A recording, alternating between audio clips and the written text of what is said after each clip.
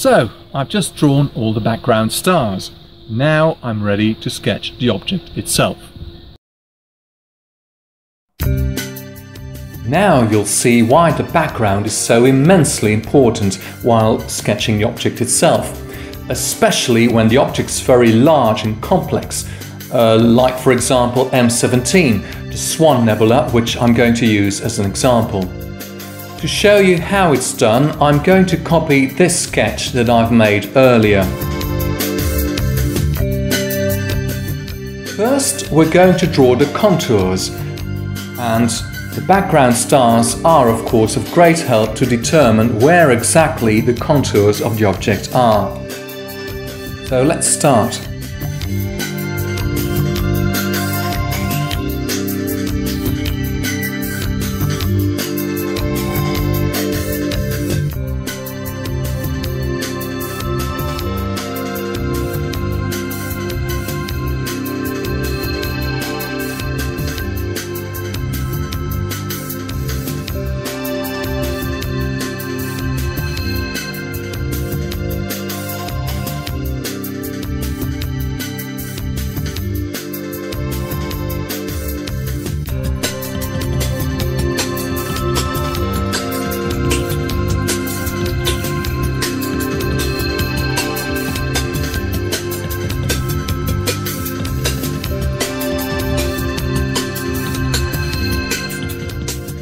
Always use soft pencil strokes, just like this, and use your thumb or fingers to blur the hard lines. This.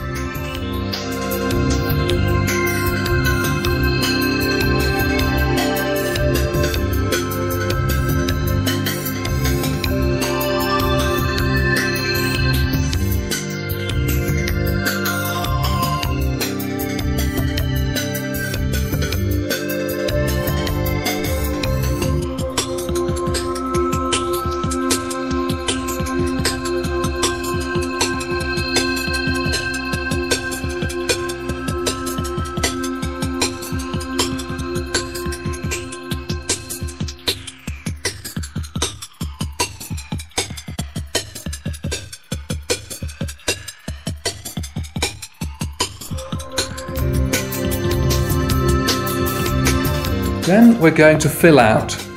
Try to avoid the stars and leave a blank circle around them. This will make it look a lot more realistic.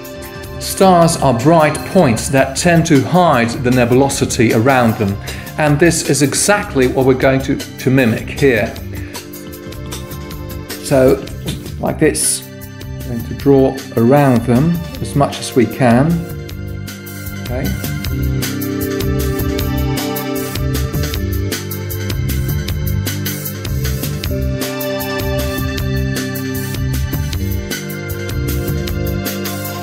So don't be afraid to exaggerate.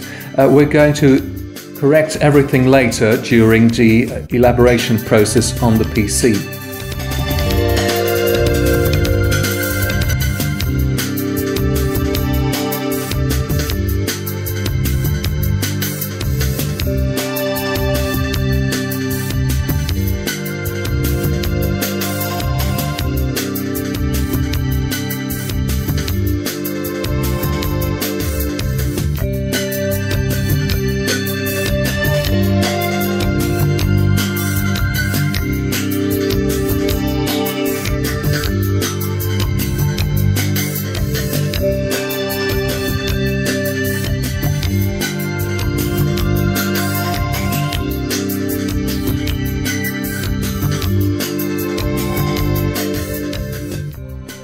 Finally, we're going to add the internal structures, and again, don't be afraid to exaggerate.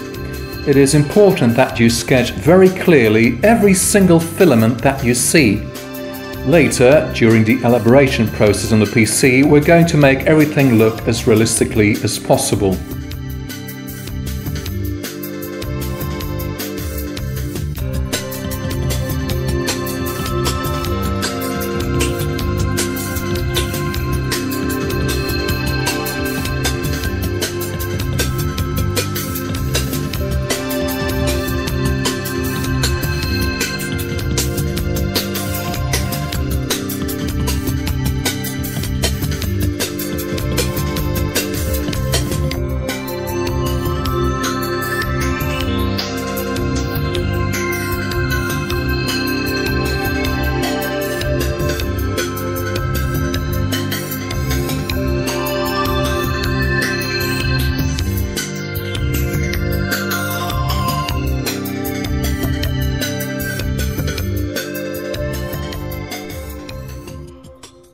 sketch is now ready, and if you're happy with it, you could just as well stop here.